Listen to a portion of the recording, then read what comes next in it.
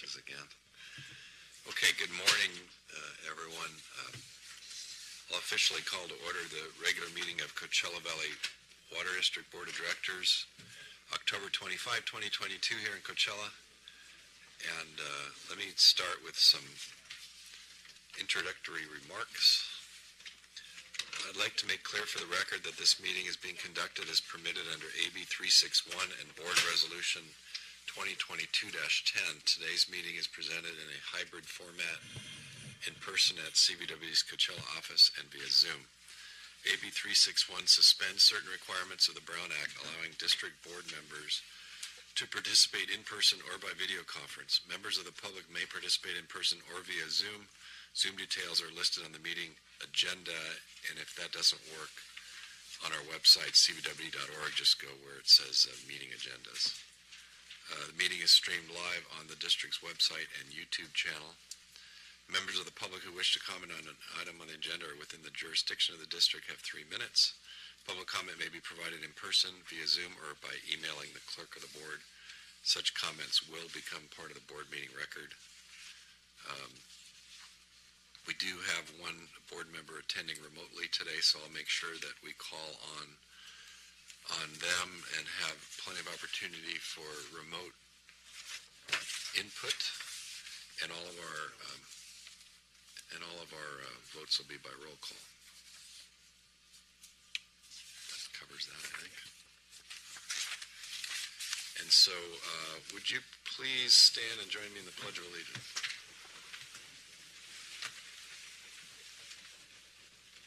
Allegiance to the flag of the United States of America and to the republic for which it stands, one nation, under God, indivisible, with liberty and justice for all. Boy, and roll call. Yes. Good morning, President Powell. Here. And Vice President Estrada will be absent today. Director Bianco. Here. Director Aguilar. Here. And Director Nelson. Here. Thank you. Good. Do we have any additions, deletions, or adjustments to today's agenda? No, sir, not that I'm aware of, and I don't see anybody raising their hands to correct me, so I think we're okay. Are we going to drop one item from the closed Yes, session? we will drop actually several items. We had listed all of the Howard Jarvis Taxpayer Association versus Coachella Valley Water District, and we will hold off on those discussions until November. There's been... So that's D through 13D through 13. N is in November. N, yeah. And we will also drop one of the 13A's, anticipated litigation as well, correct? Okay. So 13A is gone, and then... One of the 3 cases on 13A is gone. Okay. Oh, okay, just one. So we should be out of here by 8:30. So there's 2 cases on 13 instead of 3. Okay. Is there anybody from the public wishing to comment at this time?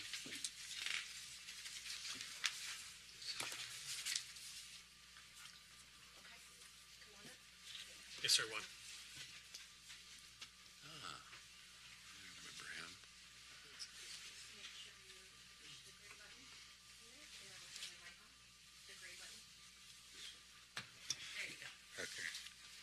Good morning. Thank you very much for allowing me to come up. My name is Ed Luna. I live in Mecca, California. And at a past meeting, I kind of mentioned the possibility of the Coachella Valley Water District and the Imperial Irrigation District's termination of contract, and not knowing which way the board had even considered, if even the conversation has come up in a regular district meeting. But there are other meetings going on regarding the topic. One of them, a commission known as the Coachella Valley Energy Commission, meets regularly on the second Thursday of each month. And it's very helpful for the community to keep up with what is going on, if you will, during this these last 10 years of the contract before it expires. And as a community member and resident and ratepayer, user of the Coachella Valley Water District services and the Imperial Irrigation District, I've seen the benefit long-term and, the immediate benefits and long-term benefits of the existing contract and the possible extension of an agreement with the Imperial Irrigation District. And you can stop me anytime you think I'm out of line if it's not the right time to talk about this. But I think it is because there's a lot of things going on, if you will, during these conversations with the Coachella Valley Energy Commission. And one of those things going on is the consideration of forming special little districts or assessment fees, let's just say, that could tag on with either the continuance of the Coachella Valley Water District's agreement with the IID or without it. And so that's one of my major concerns because, and I really, if you will, I'm attached to both districts because I've been a lifetime user and beneficiary of the services. And one of the things that I pride myself on, and I like to share with other people who ask about our Coachella Valley, is that our districts, our service providers, power and energy, and even to some degree the gas company, those utility companies work as part of our economic structure. And in our own, if you will, mission statement, the Coachella Valley Water District is formed to meet the water-related needs of the people through dedicated employees providing high-quality water at a reasonable cost. I really believe that. I really believe that. It's proven itself historically, and I think that there's no reason why it can't continue based on the leadership, the team that you've got working with you, staff, employees out in the field. I've been one. I've worked for the Coachella Valley Water District. I know, if you will, the soul, the heart of everybody that's involved. So I think I stand up here with some sort of, let's just say, leg to stand on, if you will, because of the fact of my relationship. And the IID, in their writings, in their documentation, they also state that they're not a for-profit agency, and the history proves that. And that's one of the things that a lot of these people that are trying to take advantage of this dissolution of this agreement, let's just say, are leaning on. Well, you're not charging enough. You're not charging the people enough. I mean, even the city manager of Indio recently mentioned having met with the Coachella Valley Water District. I don't know, I haven't seen it on the minutes or anything like that. I might have missed that meeting. Of course I did, because I'm relatively new to some of your most recent meetings. Mr. Luna? I'm sorry? He's planning to make a presentation in open session at our next meeting. I'm sorry? The city manager of Indio is is on the agenda for our next meeting. Oh, good. Yeah, and will that be here or in Palm Desert? Okay, thank you. Either way, just to kind of get a little bit of, let's just say, background here, the city manager of Indio has already mentioned meeting with the Coachella Valley Water District. Discussion was, past tense, potentially an overall increase in rates for Coachella Valley. Now, whether he's talking about increase in Coachella Valley Water District, increase in the IID rates, I know the city of Indio is already charging a 1.05 something percent use fee per 100 or 1,000 kilowatt. Am I right? Am I wrong? Are you kind of like? No. I was just mentioning the time. Oh, Your comments. right. Okay. So if you would like to wrap it, if you could wrap it up that. Okay. I thank you so much. Either way, my bottom line is that even with just a sort of an imprimatur of some other activity on the outside, it still increases rates, and we would be a part of it. And I think that it's a bigger picture than just what we might see immediately. And so I encourage the board to really give it some deep thought and do a lot of research into some of these things, into how the economic, how it would impact our Coachella Valley residents, users, et cetera, Thank you. on the long term. Thank you so much. Thank you. And just My for, apologies for to clarify, going overboard. as I understand it, the city of Indio is considering adding something to the rate for IID energy customers in the city of Indio. They already are. I've got the bills to prove it. Yeah, so you're a resident of the city of Indio? My son, I have family in Indio Your and son, La yeah. Quinta. So that's the scope of their effort is yeah. within their city limits. So you put 1% here and 1% there, and it starts going up, and there goes Jarvis Gan out the window. Right, there you go. All right, thank you for your comments.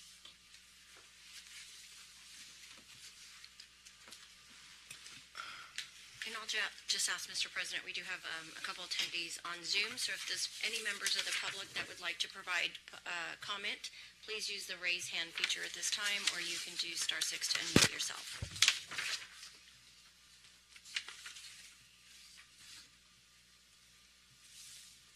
Okay, I don't see any at this time. Thank you. So apparently we have no further public comment at this time, based on what we're seeing. Moving on to special presentations and recognitions. We have 2 anniversaries and a retirement. I believe Matt is here, and we'll do that last, but just to mention, we have a 20-year anniversary, Todd Inoki, electrical crew chief, and then a retirement, Armando Pacheco, mechanical technician 2 with 20 years. So thank you to both of them, and congratulations. We also have an anniversary with Matt Lautzenheiser, auto shop supervisor, 20 years. Matt began his career with CVWD in 2002 as an auto shop technician. He came with an impressive background, having owned his own transmission repair shop for several years. Over the next 12 years, Matt was the go-to technician, and in 2014 was promoted to a maintenance and training technician, where he shared his knowledge with his peers and developed training programs such as the forklift and air brake courses that were utilized to train employees outside of the auto shop. In 2016, Matt was promoted to crew chief, and in 2017 promoted to his current position as the auto shop supervisor. Matt leads by example, and the changes he's made have resulted in more streamlined process for the vehicle and equipment repairs. Matt has earned the respect of not only those in the auto shop, but has developed an incredibly positive working relationship throughout the district. Matt's leadership has resulted in a loyal and dedicated team committed to providing the absolute best service and ensure safe and reliable vehicles and equipment. Matt and his wife Heather have 2 children. His daughter Faith is starting her sophomore year at Grand Canyon University in Phoenix, and his son Hayden is a senior in high school and plays on the high-level club hockey team. I'm assuming that's ice hockey. Yes. Yes. Okay, good. All right, well, and so congratulations, coming up, 20-year anniversary, and we'll have a little photo.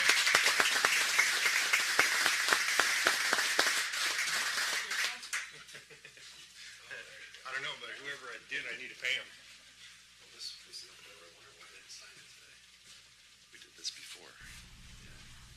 Congratulations. Thank you, sir. You. You got a photo. And then after the photo, you get to have a little speech. 1, 2, 3. 1 more. 1, 2, 3. Over to you. Got any remarks you want to make? Yeah, I get a couple. Should I sit down? No, 22 years ago, I owned a transmission shop, and I was working 12, 14 hours a day, and my wife came to me and said she was pregnant with, was going to be our daughter, and I thought, well, there's no way I'm going to be able to, be part of my kid's life, working 12 to 14 hours a day. What am I going to miss? And I had some friends that worked here at the Water District and did some work for some people at the Water District, and they told me how great it was. So over a period of a year, 5 applications, and 3 interviews later, I applied for everything except the auto shop because I didn't want to be a mechanic anymore. And lo and behold, I fell into the auto shop, and now 20 years later, I never missed a hockey game. I made it to all the volleyball games. I had vacations with the family in places I didn't think I'd be able to go, and it's all due to, you know, working here and getting busy. So I extend my appreciation to the board for giving us almost everything we want.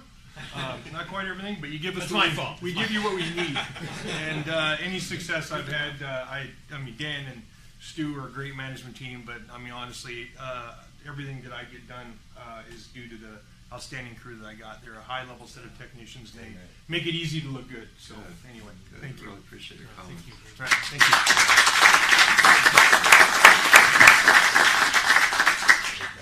So they're gonna give him any ice time in the new arena? Actually, he's wanting to go to work and start making some money. So I think that the hockey might be coming to an end. That's okay. Thank you.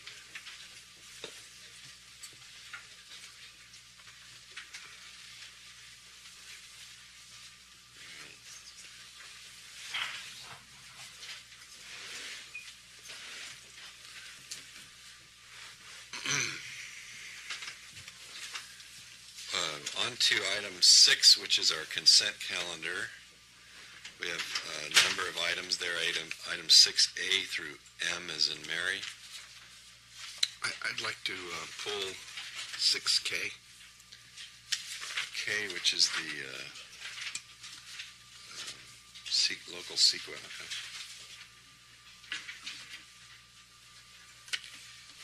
Mr. President, I'll move the balance of the consent agenda. I'll second. Okay, good. Roll call vote, please. President Powell, Aye. Director Bianco, Aye. Director Aguilar, Aye. and Director Nelson. Aye. Thank you. Morning. Morning. Yeah, go ahead. So we're on K here. So, you don't have to go into all of it. It's pretty lengthy. I just was curious.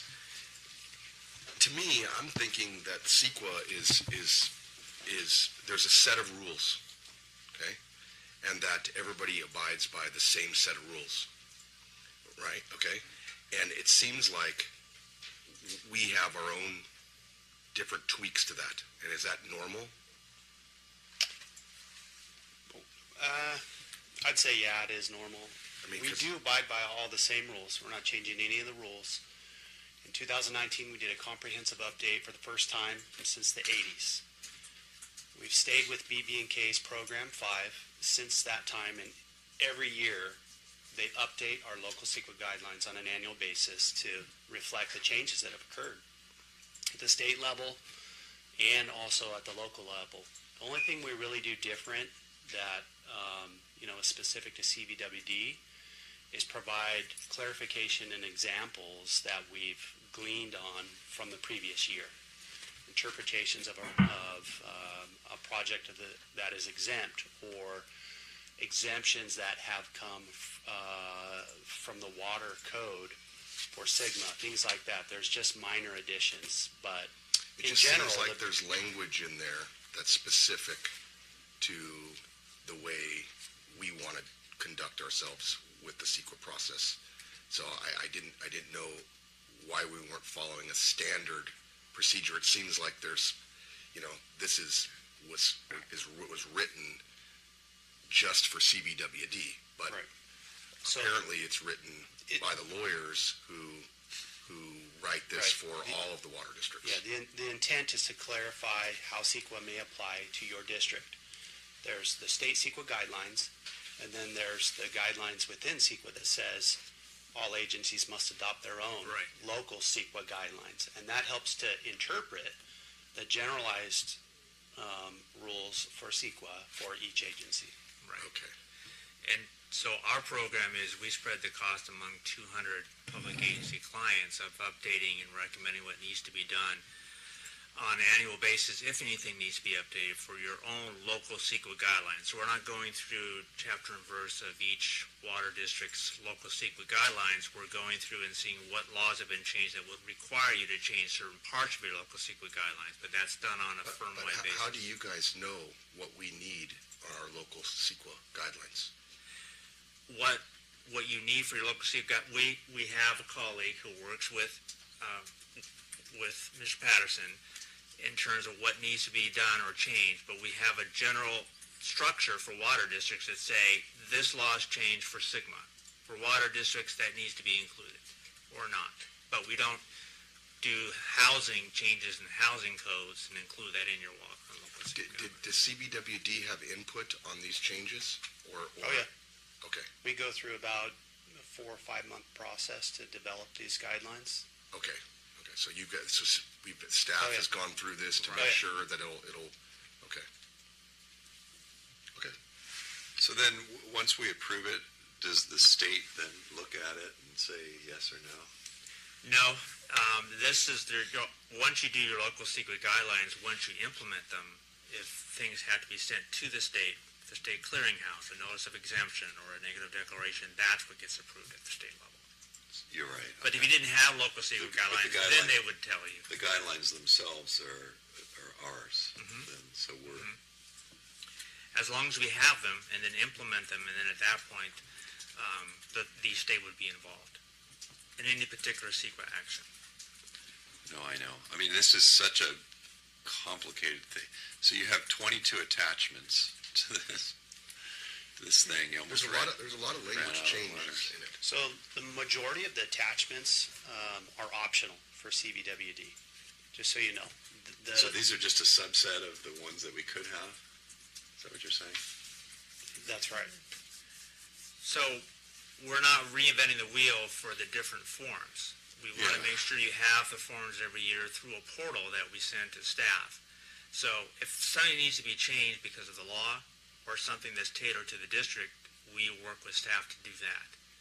But we're not Right. regenerating all those new guidelines, but Right, so then when our staff or consultant is preparing a CEQA document for submission, they use our guidelines. correct. And we provided a portal where all that is available for them to call up. So I would just like to point out that I did raise a question on the guidelines in a separate email when this came out, specifically regarding a provision that talked about CEQA approval and who had the authority to approve CEQA documents, and it suggested that there were other organizations or other agencies that could do that, and I wondered Right. why. Yeah. And it was explained to me, and I think, and Jeff, thank you for the explanation. So I appreciate that. I think I'm good. Okay.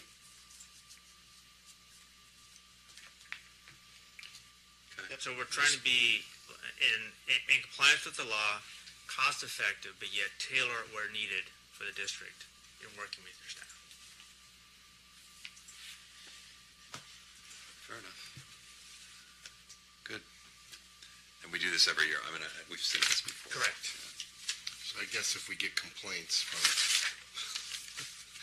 then we'll know that there's something in here. Well, if something, we submit a CEQA document and it doesn't, You mean a complaint from the public, or? Yeah, a complaint from that it's difficult to comply with. I mean, I don't know if there's. Yeah, we're not adding procedures. It seems like we're adding procedures. Well, I mean, it seems like it when you read it that we're adding more procedures to it.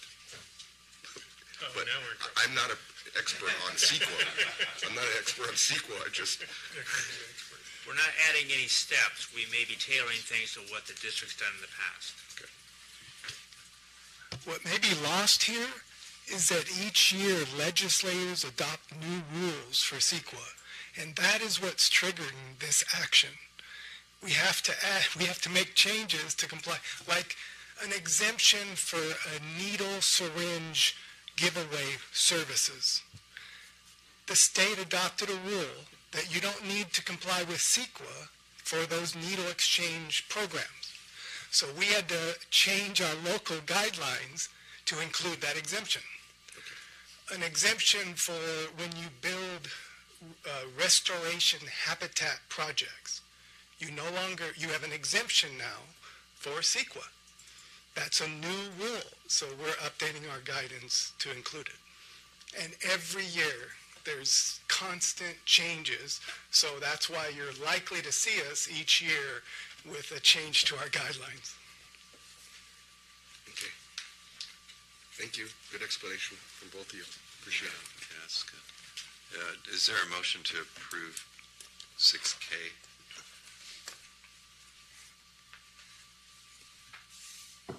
I'll make the motion.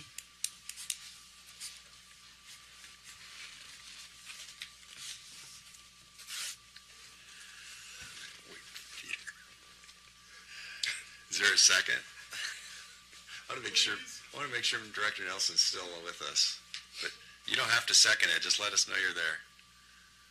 I'm with you, John. All right, I'll second it then. Roll call vote, please. Sure. President Bell, Aye. Director Bianco, Aye. Director Aguilar, Aye. and Director Nelson. Aye. Thank you. So that passed 4-0. Sure. Yeah, Thanks, Thanks. William. We have 3 items on the action calendar, I believe. Yes. The first 8A is task order 4. Looks like David Wilson's coming up. For the quarry connection to our non-potable. This is Colorado River water. Yes. Hi, David. The purpose of this item is to authorize the general manager to execute task order number 4 with Krieger and Stewart Incorporated. Turn the mic on, please. Apologies, I'll start over. So red is on. Yes. Purpose of this item is to authorize the general manager to execute task order number 4 with Krieger and Stewart Incorporated in the amount of $80,900 to develop a feasibility study for providing Colorado River water to the Quarry Country Club. The total cost of this request, which includes $15,000 for project management and engineering and $10,000 for contingency, is $105,900. The purpose of the project is to ascertain the means for providing Colorado River water from Lake Cahuilla to the quarry, develop a cost-benefit analysis that will inform a go, no-go decision on whether it's beneficial to develop a project in the name of our in lieu recharge program. The total cost of this, again, is $105,900. It is budgeted in the East Valley Replenishment Fund in the amount of $150,000. Therefore, there is no adverse impact to the budget. And with that, I will take any questions. So if we do go forward, we think the cost of this project's around $2.5 million. That's 2.4. 2.4, yeah.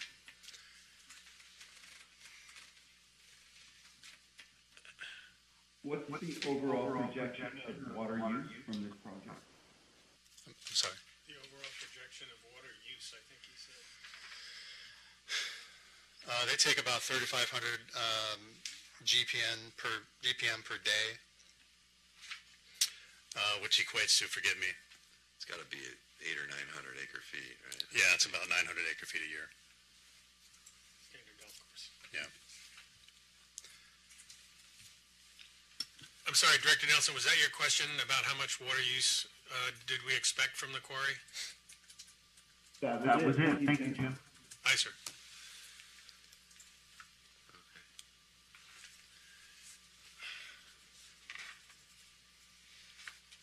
I just wonder, do we really have a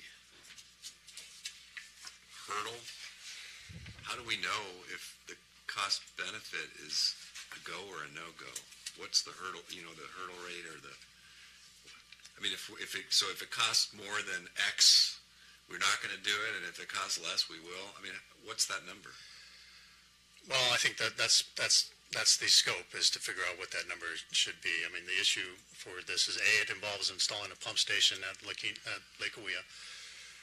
It also involves traversing through the city and through the country club's streets, which is relatively normal.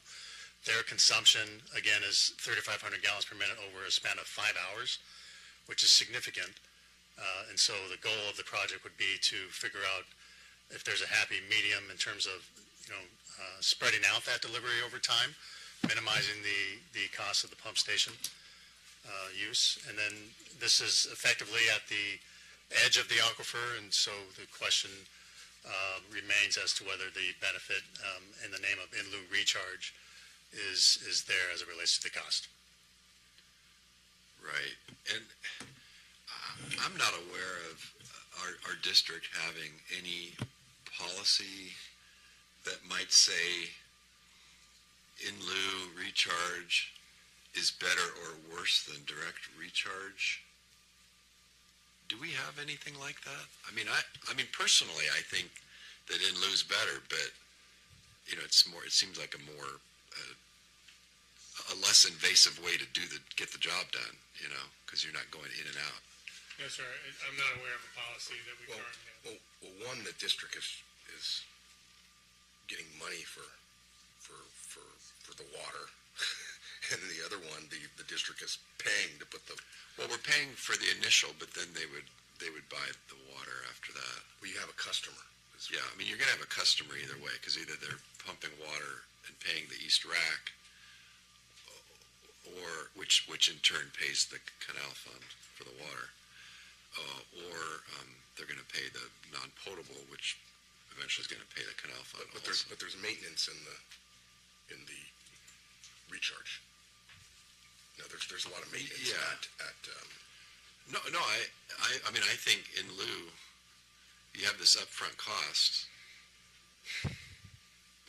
but we haven't really valued one over the other, is what my point.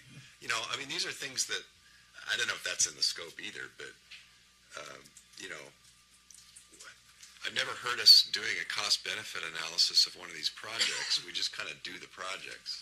Correct. We take the next one in line and we go. Correct. But now we're looking at it. I'm just wondering, what are the parameters? I mean, when does it fail? You know, and I guess that's in the scope, but isn't that really for us to decide? I mean, so if you take $2.5 million for the project and it's 900 acre feet, that's $2,700 an acre foot, one-time cost, right? Because you're going to save that 900 every year, as far as converting from one source to the other. And so the question is, does that make sense? I mean, I don't know that we've ever really done a modeling of it to decide what the number is. You know? We have not, and we have not done return.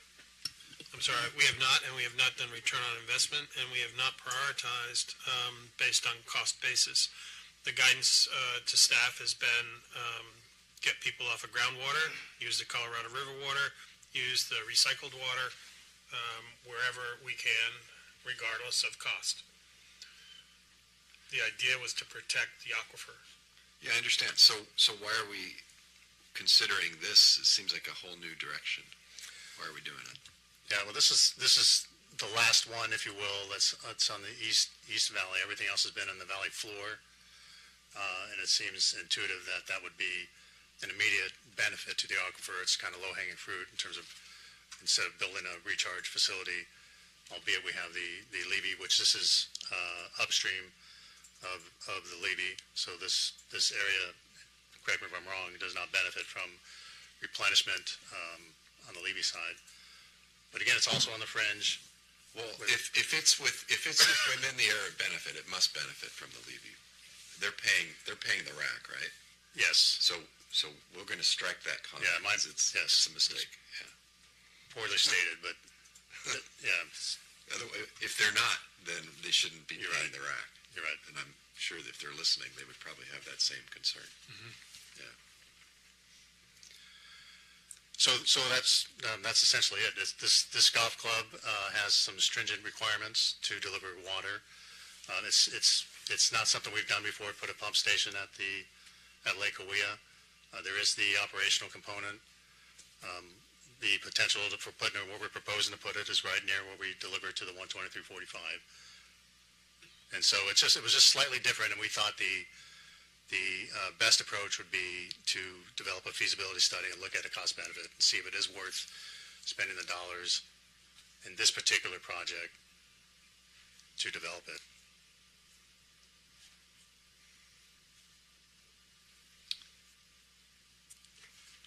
It's potentially, I guess it's possible that this study would come back and say, no, it's not feasible. That seems pretty remote. It's not going to happen. How is that going to happen? So they're going to say 2,700 doesn't make sense? I mean, based on what? Well, based on the delivery and the cost. Yeah, but we've done other ones that I'm sure have been way above that. No? Not in the East Valley that I can think of. I don't know. I don't have that information. It just seems maybe if we had that information. we have our estimates, right? And they're probably gonna use our estimates. They're gonna use their actual production, which we should have available to us. I don't think we know that number. That's fine. It's better than them coming and saying it's approve it or don't approve it, the whole project. Well, I think the intent here also is just to be prudent with the expenditures. Well, if we don't do a feasibility study, the question then is, do we proceed with the project? Right. So if we don't do the feasibility study, I would have to guess that we are not moving forward with the project. So are they gonna look at our cost estimate and decide if it's wrong or change it? Well, they're going to look at the means for delivering water and whether our cost estimate makes sense in terms of how we've figured out an alignment to take it there. We're going to look at the delivery to the golf club, their consumption, and how we can best, minimize the burden on the district in terms of the size of the pump station and the size of the pipe. Are they gonna meet, they're gonna meet with the people at the quarry? Oh, yeah, for sure. That's part of the scope. And that's part of the feasibility. We would go over the operational parameters, theory of operation. I don't know. It sounds like stuff we probably do anyways, if they do it or we do it. Just trying to understand why we're changing how we do things. An extra $105,000.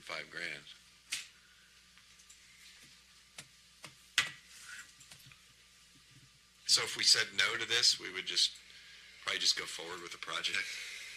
I would probably say no, Because because the board's not interested in looking at the costs. But we sort of laid out the costs. We already kind of have an idea of what it is. So we're concerned that our estimates are not accurate? Well, we did put out an RFP that included design for the project. We could expand on that. And we have in the past had the board ask us, what kind of analysis have you done on whether or not this makes sense? No, I get that. And I've seen, there's a chart somewhere. I've seen a couple of projects laid out, and this is the cost per acre foot. Mhm. And sometimes, it's converting sources. Sometimes it's actually saving water. Hi, Carrie. Hi. So I just wanted to add, okay, when we asked for proposals for this project, we asked for them to break it into like two phases. And the first one was this preliminary feasibility study, kind of the cost benefit analysis, and then the second one is design. So if we were to just go with the whole thing and just say we're going to do this and we're going to design it and we're not going to worry about the costs, we would still spend this $105,000 plus a little extra for the design. The reason we scoped it that way is so that we can still use this consultant if we decide we want to move forward with the design. Okay. But I guess more to your point though of why are we changing things, I'm not sure that we're really changing things too much. It's just this is one of the more expensive or a little more challenging connections that we've had in the East Valley. Typically they don't include pump stations and they don't include long lengths of pipe. And so we just wanted to make sure that we reviewed that information first before we just dive into design. The other non-potable water projects that we've done have been mostly from Warp 10 or Warp 7, most Warp 10 really, where it's a blend. It's recycled water and Colorado River water. So we do have cost per acre foot for all of those types of projects. And so what we could do is compare it. But we've also done some recent connections in the East Valley, in our Madison Club. I mean, we did all that stuff near the L4 pump station that hooked up, I think, a couple courses in mountain course and those kind of things. Right. That was not, I don't think directly to, I mean, that was a little like a system improvement because that involved installing a lot of distribution pipelines. But so let's say Madison Club, that was maybe the last one we did. Right, and that was just mostly a meter and a vault and the telemetry. So it was a lot cheaper. And there wasn't a pump station involved. Okay, fair enough. No, and you kind of addressed my concern too, because I had a feeling we're going to do this anyways. So let's do it, and then we can always Right, and then get we a better can, sense of whether we should proceed. Yeah, or we not, can decide, is it in the range of what the Warp 10, Warp Sure, 7 fair connections cost? And then Okay. we can just move on with design, but we would bring that back to you before Right, we move to Of design. course, of Yeah. course. All right. Yeah, if you could include a little bit of data on other Yeah, projects, right. just to get a sense of where it fits, and Exactly, that would be helpful. yeah, we will. Thank you. Okay. I'm all right with it. It's good. Is good. that a motion? I'll move approval of 8A. Just trying to move us along. Is there a second? Second. I'll second John, and then the question that I guess the direction that I have would be that we get a report as to kind of a comparative analysis of what the costs are comparing the recharge, kind of methodology where you just, percolate it into the ground and they pull it out versus, a project like this that would have some ongoing costs. I guess that would be my hope for the project. Do you guys understand that? Forgive me, is Can I just say something? Don't we have our own IT guys? Don't we have a slew of IT guys? Can't we get somebody in here to fix this place? I mean, it can't be that difficult. Peter, just so you know, we have quite a bit of reverb on Hire here. a company to come in and fix it, or can we just fix it? I can't even hear Anthony. I don't know what. So Oh, part of the problem, his mic was off. No, he's just venting a little. He's just venting a little on the reverb, but your last few words did not have a reverb, so maybe keep doing that. And if you could repeat the question, that would be helpful. The question is, I'm hoping that this project has a comparative analysis of the thought that you brought up, John, was that, is it a better methodology to just put it in the ground right here at this site, or to, pump it out of Lake Cahuilla? It ought to have a comparative analysis of the two methodologies. I don't think we can put it into the ground without pumping it out of Lake Cahuilla. I'm not sure what we're comparing. You're comparing the existing situation where they're paying the rack versus this project that that now we're going to pump it, and what the costs are to the district and what the costs are to the customer. Yeah, and kind of getting back to the earlier, is it better to do in lieu? And I guess for this specific project, is it better just to deliver the water to Levy and let them use their wells, or to do what this project proposes, which is to provide surface water to them? Yes, that would be a part of the feasibility study. So they'll be looking at that? Yes. So the alternative, or the no project alternative, is just keep recharging it. That's correct. And keep using the well. And the costs associated. Fair enough. And I think I heard a second from a couple people. You got that? Yes. All right. Are we ready to vote? I think we are. Then roll call vote, please. President Powell, Aye. Director Bianco, Aye. Director Aguilar, Aye. and Director Nelson. Thank you. Thank you.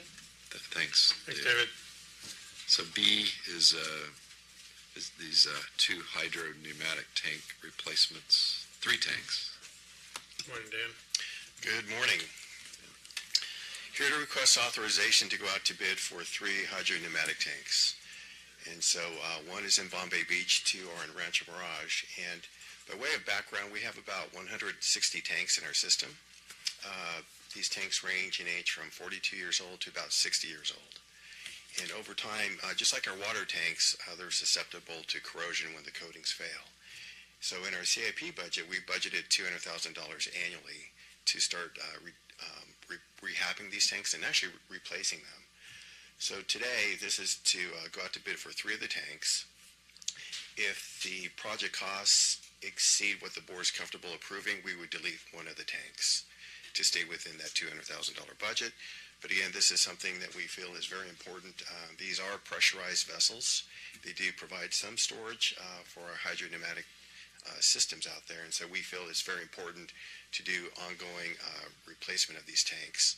It'll take us a while to get through all the 160 tanks, We have replaced 4 of them in the past, so this is just a continuation of that project. Can you just explain real fast exactly? I mean, I have an idea of what they do. But Sure. can you explain it?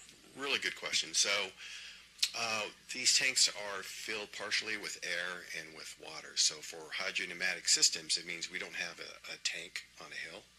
So these tanks are pressurized and they push out water when someone turns on their kitchen faucet or flush their toilet.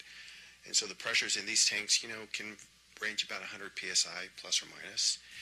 And so this keeps our pumps from always having to run all the time because there is some storage for our hydropneumatic systems. So they're really integral part of our system. In some cases, we've had to valve these tanks off just because of their age and corrosion.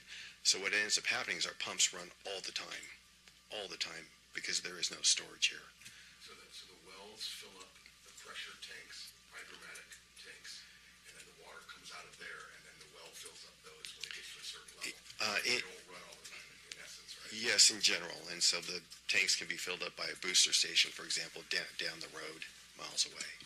So yes, and most of these systems are located up in higher areas where we can't put a tank up on a hill or far away in remote areas. So the drinking water system is pressurized, right? And sanitation is just gravity.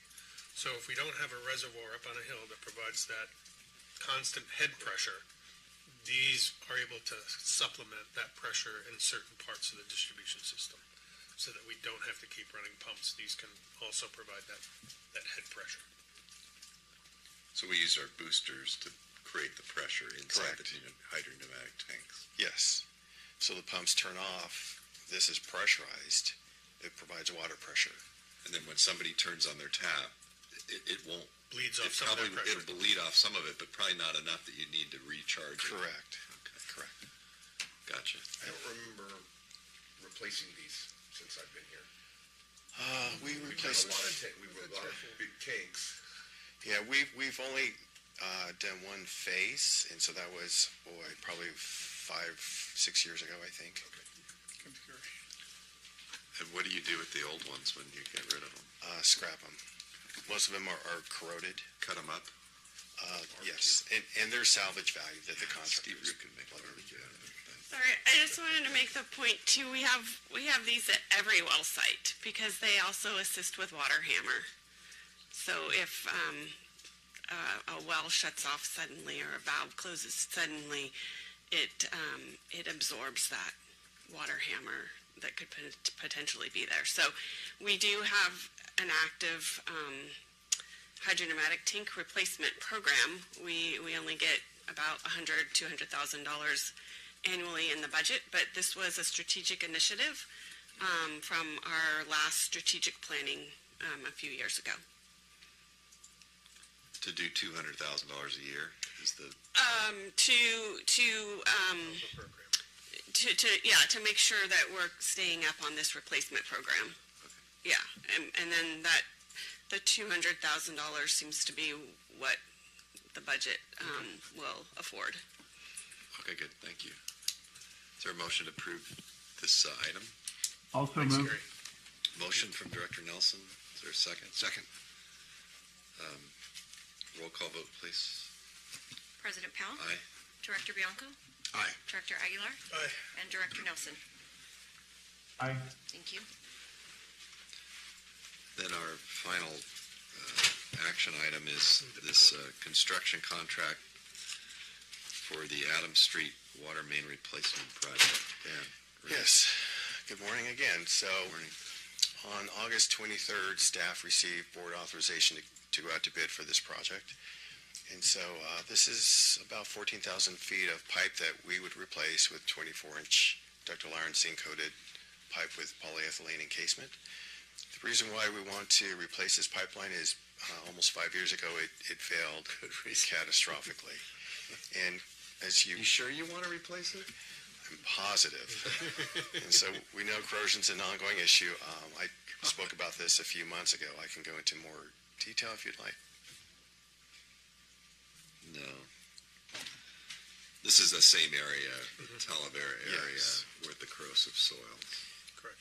I'd move approval. Can I, I'll second, but can I ask a question, Dan? So, Go ahead. I think I've stated in the past that I like to see the breakdown on the subcontractors, to see, and I know that we're reaching out and trying to do this, but it would help me to see who are small businesses and minority-owned and women-owned.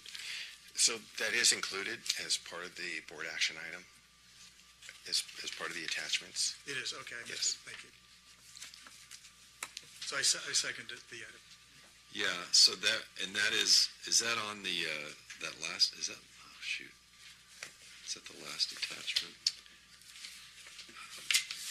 Yeah, It should look like must be here. this. It's DBE. It's got three of them listed there. Correct. No, I'm sorry, there's three. It's got the sub for the jack and bore, the pipe Yeah. abandonment, and the paving. Right. DBE certification? No. Chino, Marietta, and Highland. So they are not, what does DBE stand for? Disadvantaged Business Enterprise. Yeah, they're not DBEs. No. So there is a motion and a second. Roll call vote, please. President Powell, Aye. Director Bianco, Aye. Director Aguilar, Aye. and Director Nelson. Aye. Thank you. Okay, that passed 4-0. Thank you. Thanks, Dan. Thanks, Dan. 9 o'clock. Written communications. I don't see any. There aren't any. We do have a presentation on Geotab. Stuart, is that you? Who's doing this? Dan? I'm gonna start and Stu's gonna say it for himself. So do people like it? That's what I want to know. I think Dan likes it. Do people like it? I'm talking about, not you. I can't tell you till the end. I mean, I think it's good for the district. What a teaser. I'm just curious. The whole nanny thing.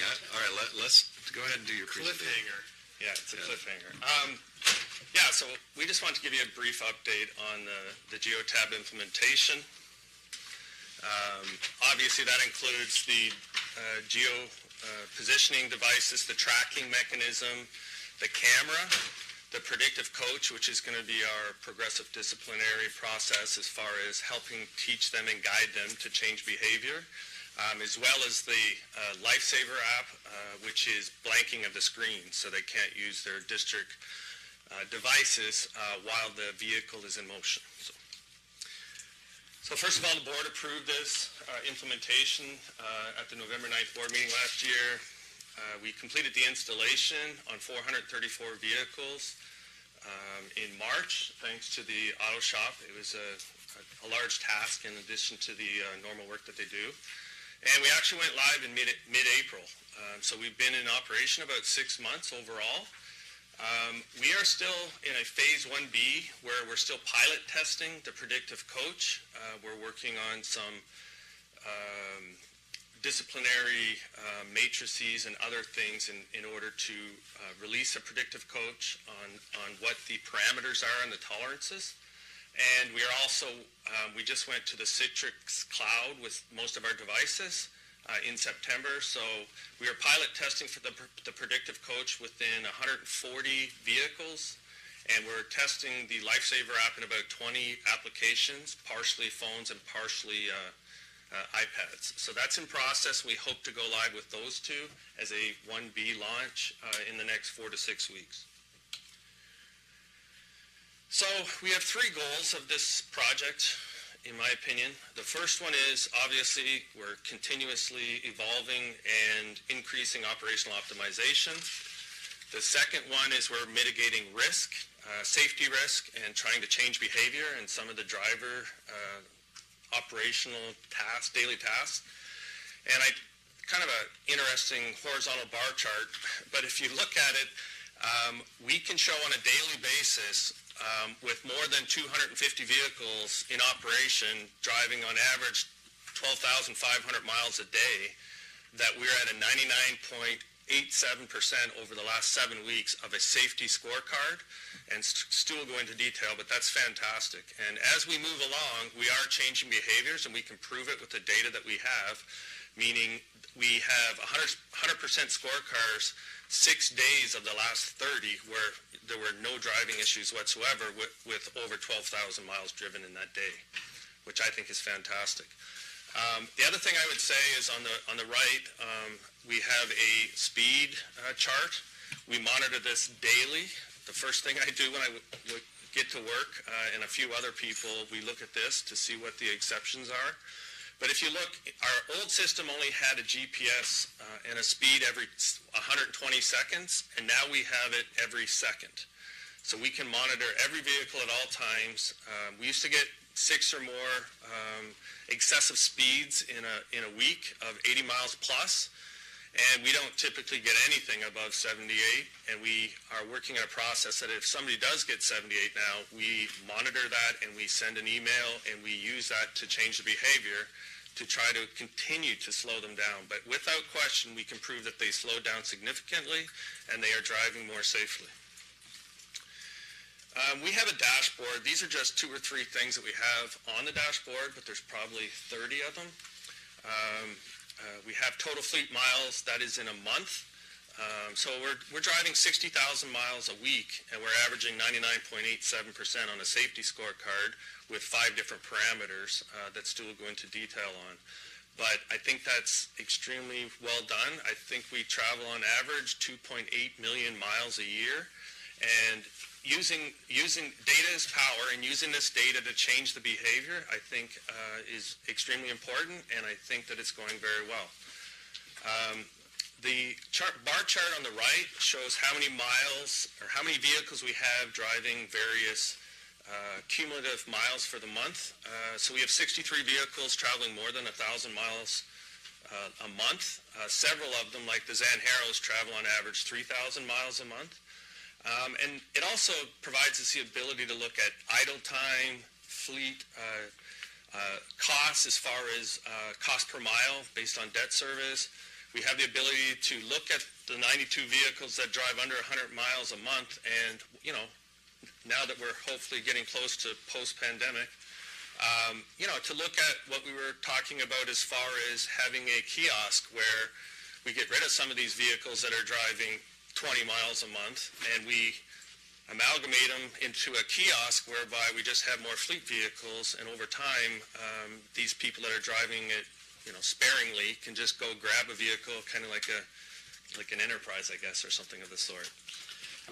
Dan, when you do that, yes. Is there a locator to know who's driving? Yeah, so that when you get the 80-mile-an-hour report, they'll be the one that gets tagged. So we have a fob.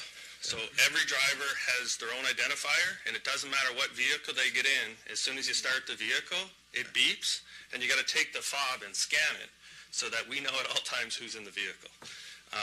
And over and above our existing system, and again, it's not completely launched, we get anybody, we set a parameter right now at 80 miles an hour. Anybody that does that, the 3 administrators automatically get an email within 60 seconds of them doing 80 miles an hour. Wow. Yeah, so it is tenfold better than the system that we had, and I do, it isn't to, the intent is not to punish the employee. The intent is to slow them down and change their behaviors, and most importantly, get our insurance back and get us in a safer spot. And I can definitely say that we've seen significant changes in our operational culture in the last 6 months. With that, I'm going to turn it over to Stu, and then he'll turn it back to me on some of the vehicle policy, but he'll just go into some of the details on what Geotab offers. Thanks, Dan. Thank you. So as Dan was talking about the dashboard and some of the data that is available, I wanted to maybe walk you down the path of what the more granular details would look like in the system as we go through. So this is the next tab in the Geotab platform where you would go to the map. If this were a live map, you could zoom in closer and closer. You'll notice that there's the vehicle clusters. that are throughout the map. As you zoom in, those clusters disappear and they become individual vehicles, and you can see what the activities of those vehicles are. You'll note that there are different shapes, the squares, where there are vehicles with no driver name, such as right here. Those would be vehicles that are parked. They're not in any kind of a trip or operational mode at that time. Then you'll note the ones that have a driver name. That's what you were referencing. Do we know who's in a vehicle? Each employee has a driver identification fob. There's an RFID reader inside the vehicle, and you simply scan into it, and it then identifies you with that particular vehicle. And then there's the vehicles that have the triangular shape to them. Those are actually in motion or actively on a trip, and then they point in the direction that that vehicle is going. And as you scan in closer on the screen, you'll actually see the vehicles actively moving. It turns into an ant farm almost if you're looking at all the vehicles. And on that note, the administrators can see all of the district vehicles. So there's 3 administrators. It's Dan Charlton, Scott Hunter, and myself. And then the rest of the system is set up based on the organizational structure of the district. So as an example, the stormwater crew chief cannot look over to the sanitation crew chief information and their crews. They really manage their own business structure and keeps them focused on their areas of responsibility. So that's a benefit to keep people focused on what's important. Then we go to the driver safety scorecard that Dan was referencing is on the dashboard. This is emailed on a daily basis. Again, this one shows the administrator level, so the 249 vehicles that were on the road for this particular day. It shows the overall score of 99.1%, and this is an older one, and we picked this one for a particular purpose. We can drill down deeper into the scorecard, and it will show the driver with the highest risk. And in this case, it was me. Well done. And this was done purposefully to show what the exceptions look like, what the trips would look like, what people would see in the system, done by a professional, so don't worry about that. It also shows the total number of miles for the day. It shows the total number of exceptions, which are the rule, outside the rule parameters. And I just want to point out, you'll notice this was in early June, and there were 30 fleet occurrences for that one day. The past 2 months, I don't know that we hit 30 exceptions per a month. And so that goes to the point that Dan was making, that there's some really significant improvements in driver behavior. And it was asked if people like the system. I think there was some apprehension at the very beginning. I think that there have been things that happen, and I'll show you in a couple of slides, where it has really benefited the employees and shown that they were not at fault for actions on the road, which are hugely beneficial. John, did you have a question? Oh, no, I don't. Well, I was going to say, so this is telling us you had a hard acceleration, is that right? And so I'll show you an example of that. So what we do is we look at this report every morning, and then what we would do is we would say, okay, this driver had these particular exceptions in their route. So then we can pull that route up, the specific route in the system that shows where I drove. So in this case, I left Coachella on number 1, and I drove down 52, up Grapefruit, around, and I just did a loop. And you'll see where the route changes. That's where an exception occurs, if it's a long enough period of time for the system to recognize it as it's zoomed out. If you zoomed in, you'll see that there's other exceptions that are throughout that route. They were different ones. This one was a seatbelt. I took it off just to show what would show in the system. And then if it's a short period of time, 2 or 3 seconds, then it just shows up as the triangles throughout that route. But you can click on those on a live map, and then it'll take you directly to that. Anytime there is an exception generated in the system, it saves a short video clip. And so that's what we're going to show you here, is that, see if I can make this work. Is there a mouse? So if we could play the video. This is the harsh cornering, and the reason we picked this example is that, thank you. So I'll play the video, and you'll see that let me pause it here for a second. So it shows on the video, it shows the date stamp, the time stamp, shows the GPS coordinates, and then it shows the speed of the vehicle. So you can look at the system and look at the overall event and see if there is a reason why this event occurred. In this case, you'll see that the corner shows it's a 25-mile-an-hour corner, doing 40 miles an hour, and I'll carry on. And then I simply let off the gas and let it roll around the corner, and it probably just scrubbed off enough speed to get down to the 35 miles an hour. So that would be an event where you would say the driver needs to probably have some counseling and say that you need to watch the speed and the signs and the... I have a question. How quickly is the feedback given to the employee? I mean, it would seem accountability... So generally, it's the next... So if the exception report comes in that morning, the crew chiefs and supervisors are talking to the employees that very next day. So these events would have happened the day before on the report, and they come in and they review that information and then have the discussions with the employees. So it's pretty much real time. And I just want to point out one other thing, so we can go back here just a little bit. Maybe I'll do it this way. So there's other benefits to reviewing these videos. So I wanted to stop it there. It showed, can I back that up?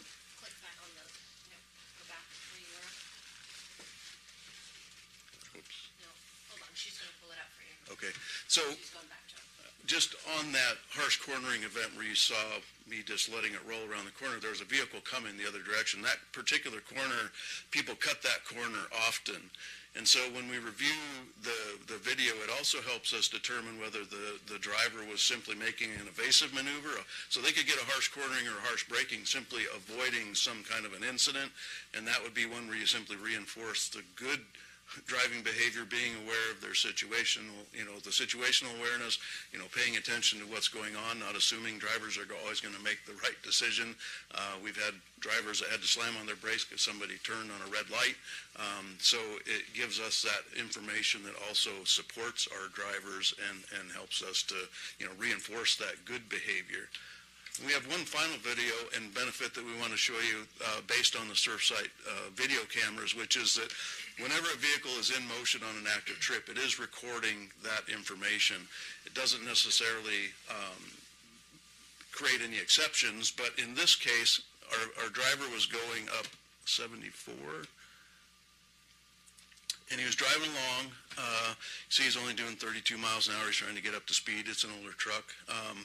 And you'll notice that you'll see off to the left here that there's a vehicle comes in, and that vehicle makes some contact with our truck and keeps driving. So our driver's now trying to find a space to pull off. But I want to show you... Accelerate. We'll get it. That we can take this data and we can get right to it and start going frame by frame. And there's the side of the car getting torn off, but we could read the license plate and share that information with risk management, and they were able to go and recover for damages to our vehicle. There were actually 2 hit and runs on that same day.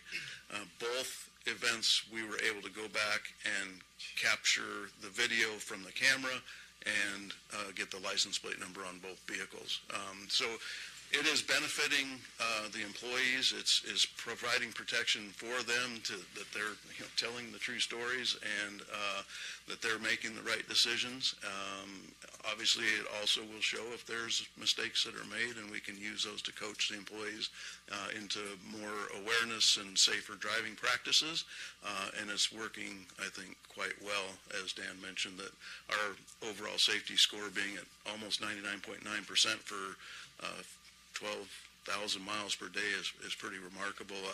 The RMJ and Geotab employees that I talk to consistently as we've been implementing this are stunned, frankly, at a organization of our size that has had this remarkable of a result in implementation. They're very impressed and use us as examples to other organizations. That is impressive. So the purpose of this, really was, or at least the justification for financing it, was that it's going to save us money on our automobile insurance.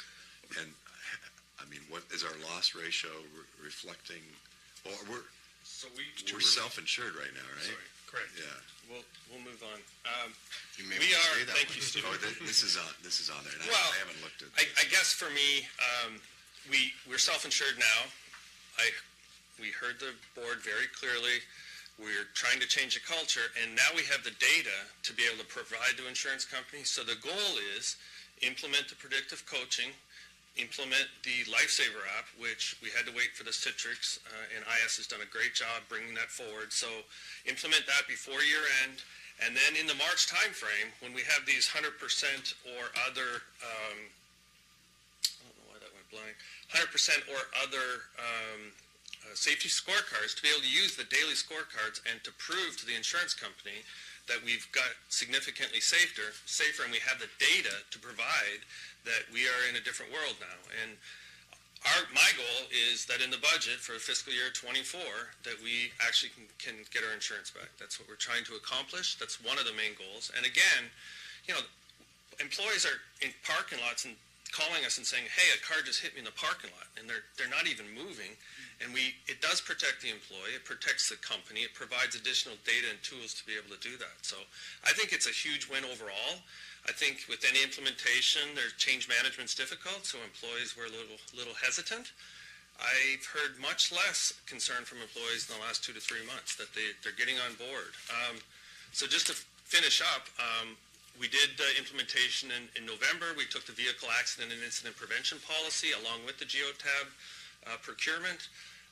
We had every employee take training, and they signed a piece of paper acknowledging the safety concerns and the Geotab implementation. We've realigned expectations, and I think we can very clearly use the data to show that we've realigned, and we're starting to change the culture significantly.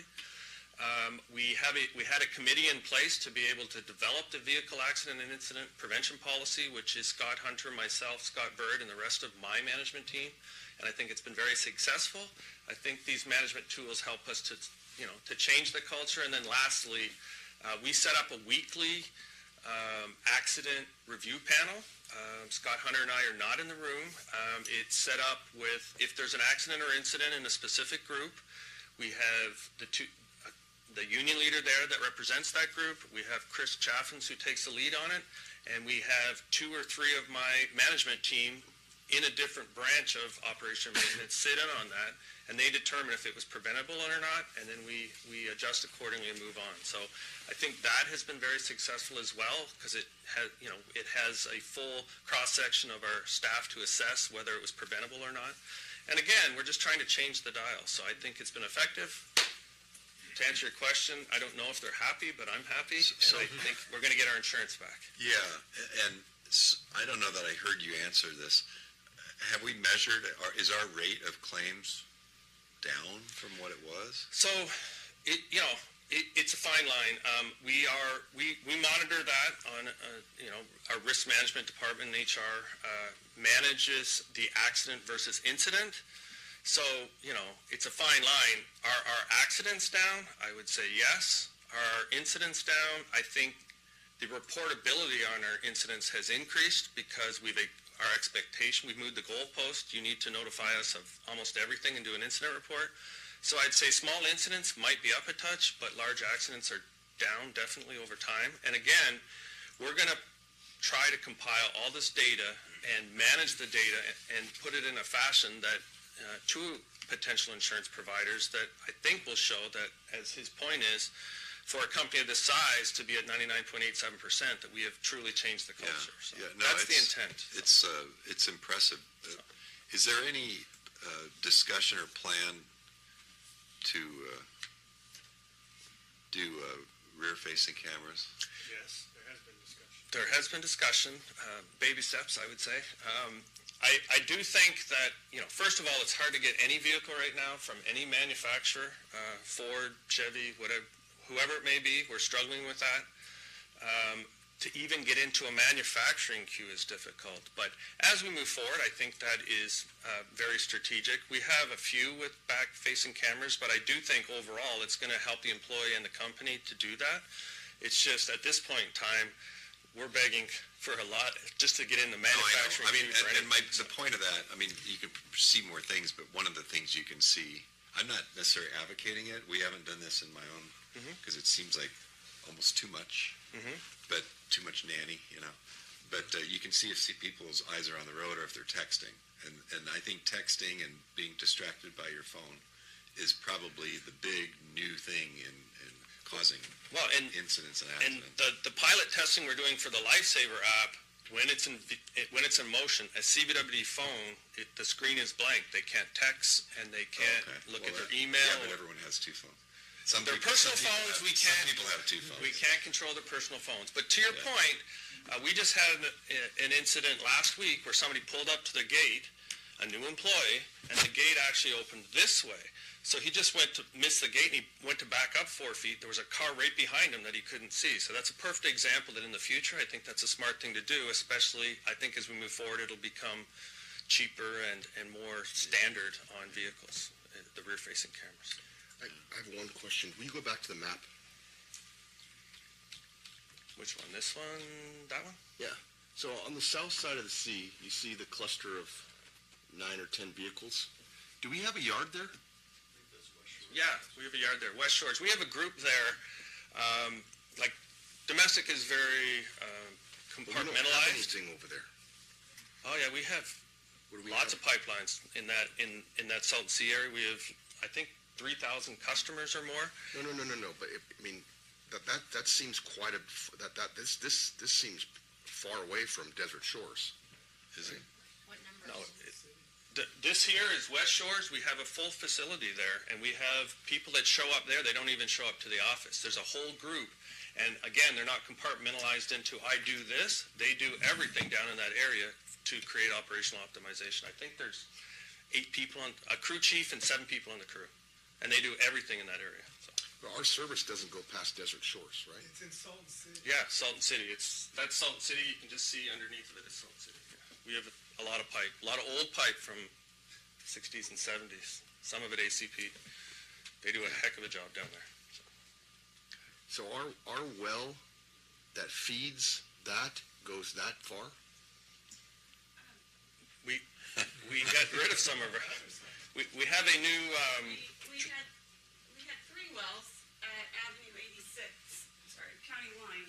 Right, but that's a long way though. And it was a, I don't know, 14-mile pipeline or something. 14-mile pipeline. But we've recently taken those wells offline because we've connected them to the Avenues, Highway 86 transmission main. So the water that Salton City is getting now comes from either Middleton Road, where the K-12 school is, or further north along Airport Boulevard.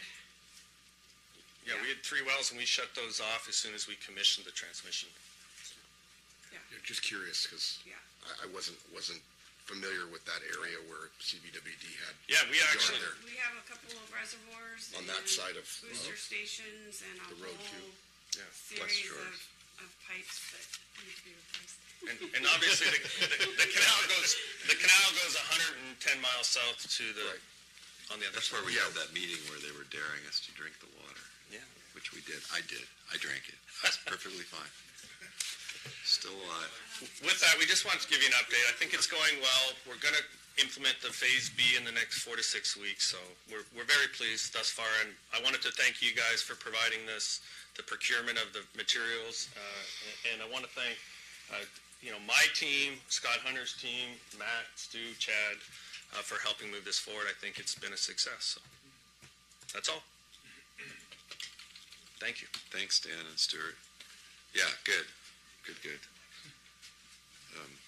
Reminds me of teenagers. Can't get away with it. Working on it. Where are we? So this gets us to board general comments. Why don't we start with Director Nelson?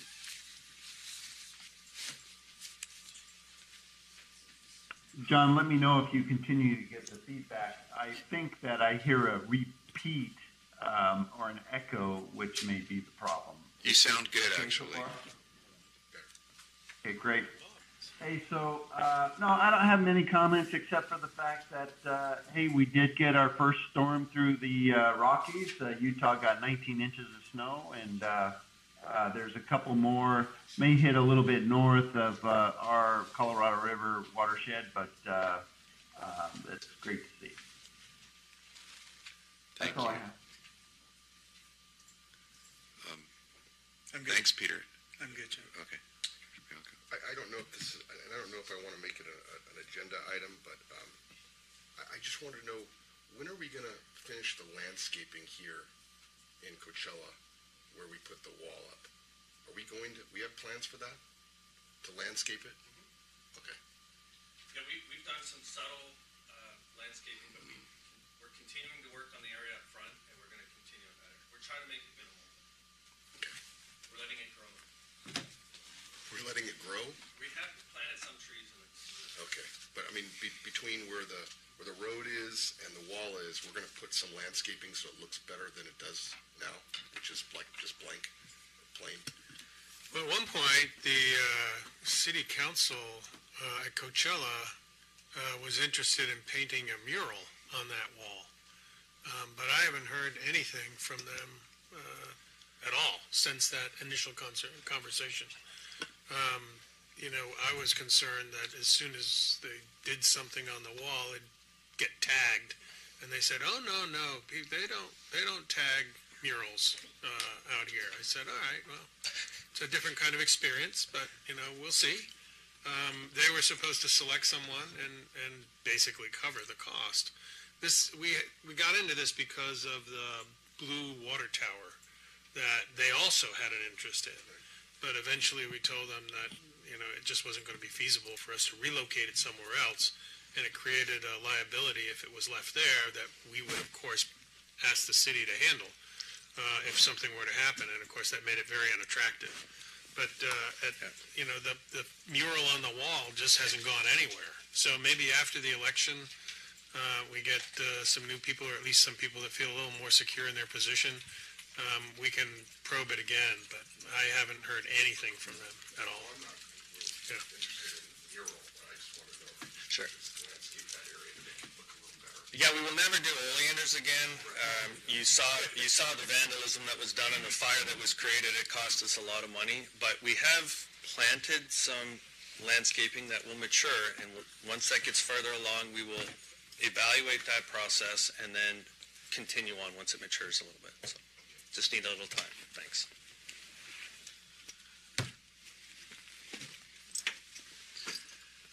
And following on that comment, I did drive by that Alamo tank up in your tank. Yeah. There's a lot of landscaping up there. We got our money's worth. It looks pretty good. Accelerated, yeah, there's a little accelerated growth on some of that.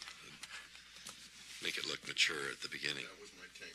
That's your tank. Did you go up and tag that? There's a lot of plants. I don't know if you've been by, but I was curious, so I went by. That's my only comment. So do we have any board requests for future agenda items? Hearing none. Why don't we get into the board meeting reports? The first four we'll save for later. Director Estrada, and then let's see, October 12th, Colorado River Board, Director Nelson.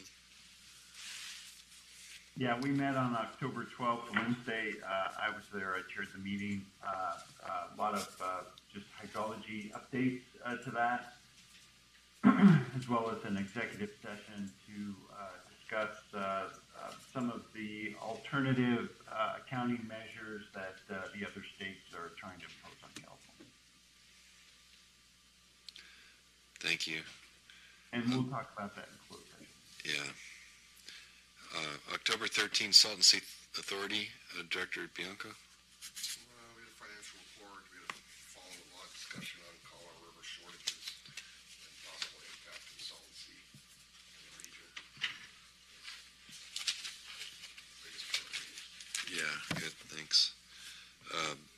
Let's see, we had, on the 17th, you had a meeting regarding Yeah, so the when the, efficiency payments. When the Can't hear Bianca. Yes, sir. That letter, staff had a meeting, and I was part of that meeting to see going forward. Can't hear Bianca. What our plans were going forward. I wanted to know staff's thoughts on what they thought, what we should do. Thank you. There was a DVBA board meeting on October 17th that I attended. It was pretty standard issue for that. October 18th, Director Aguilar and I were here for a meeting with the project proponents on Volvo Rancho Mirage, and we appreciate staff working with them to help move that project forward at a more reasonable cost. Thank you, Dan. Did you hear what happened? Yeah. Apparently there was a stray one on the, it was supposed to be 531 and there was 1531. Yeah. But if we hadn't got together, they may never have figured that out. So, thank you. Yeah, Director Aguilar, if you had anything else. No, I'm good, John. Thanks. October 19th, there was a very popular speaker at the DVBA lunch. I notice he's not even listed as present. Yes. So Colorado River Board Chair Peter Nelson presented, and it was a packed house, let's put it that way. And it was really good, Peter. I mean, kind of a bit of an egghead Colorado River thing, but I really appreciated it, and I think other people did also. Yeah, I'm a real egghead, John, and it's actually what the request was, is to give kind of a similar report that I did over at the Salton Sea Symposium a few months earlier, and so that was the report they requested, so that's what the report I gave, but I thought it went over pretty well. I had some pretty good feedback from a number of people and appreciated the eggheadiness of it, and but really describing the hydrology and some of the actions that the river community has taken on the river, and then what some of the challenges will be coming up. So thanks for that. Yeah, thank you.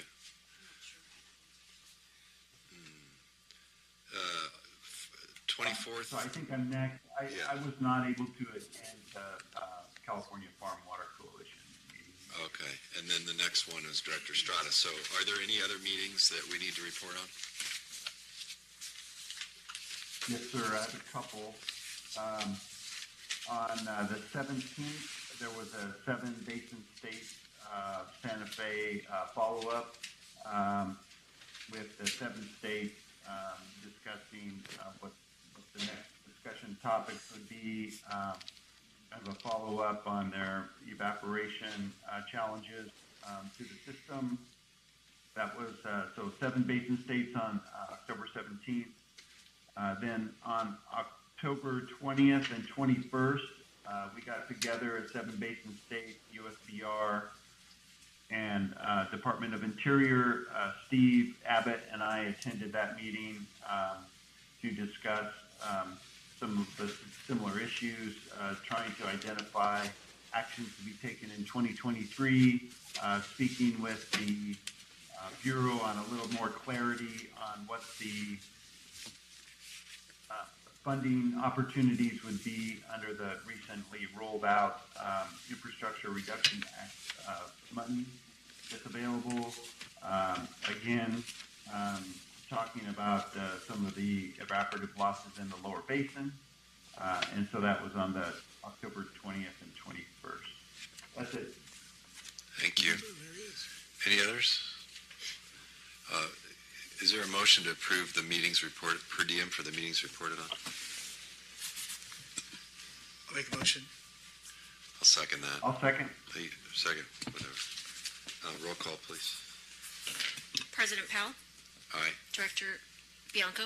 Aye. Director Aguilar? Aye. And Director Nelson? Aye. That Thank passed you. 4-0. General Manager report.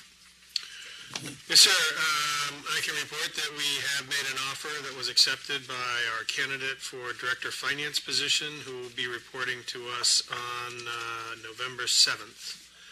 And just recently, we had a new executive assistant report to us yesterday.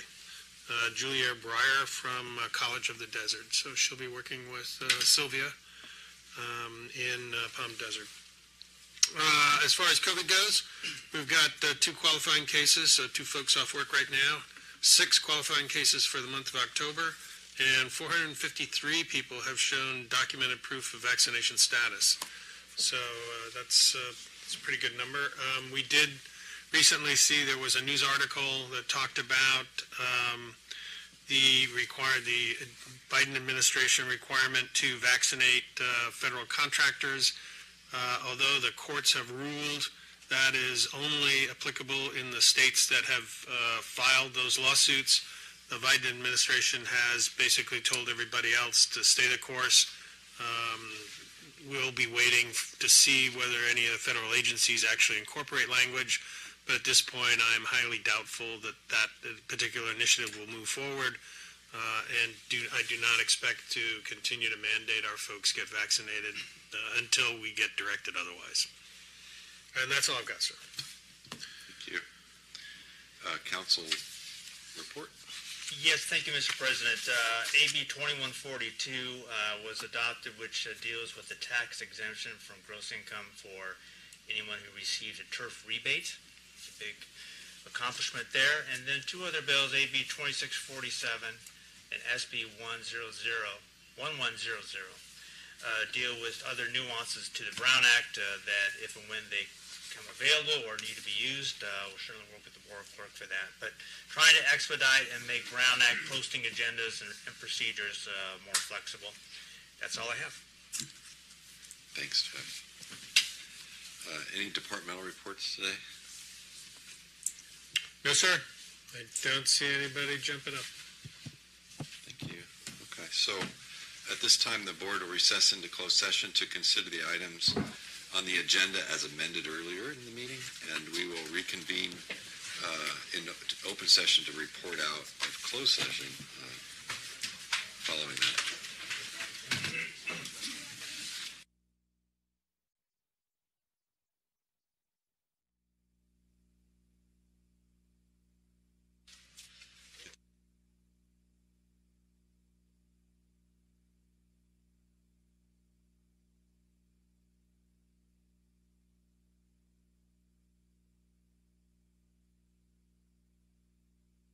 Is hereby reconvened. We have no reportable actions from closed session, and with no further business, we are adjourned.